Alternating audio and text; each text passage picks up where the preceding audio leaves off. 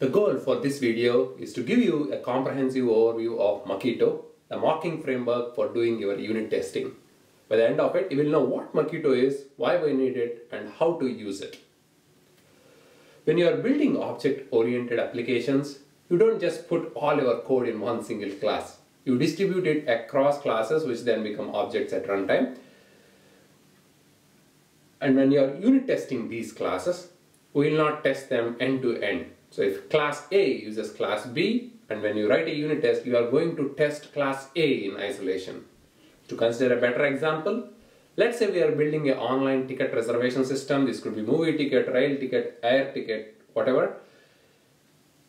At a minimum, we have these two classes in our application. One is the ticket service, which holds all the business logic. And then there is a ticketing DAO, data access object, which knows how to communicate with the database and get the information.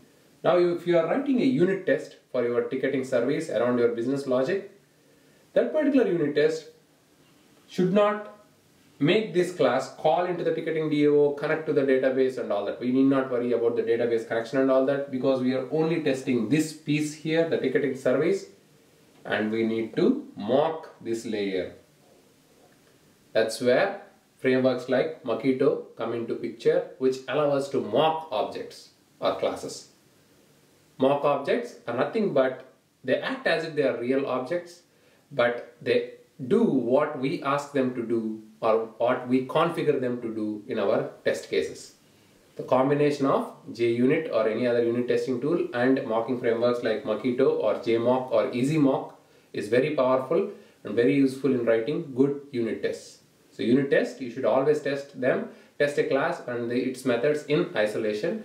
If not, it becomes an integration test or a system test.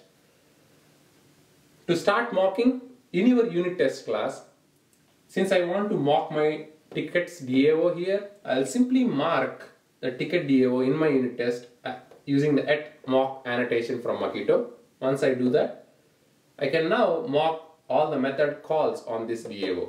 So I will pass this DAO into this ticket service using a setter method or a constructor, depending on how we are making these two depend on each other.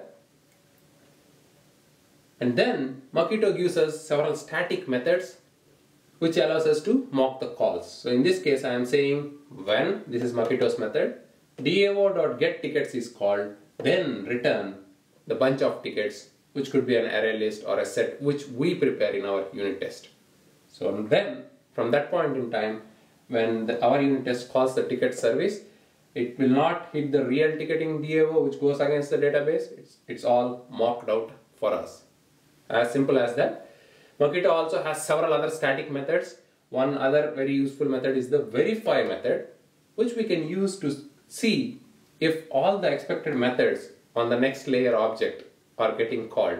So here I am verifying if the DAO's getTickets method is called with the required parameters. We can check the parameter types as well, whether this particular getTickets method has been called with all the matching parameters or not.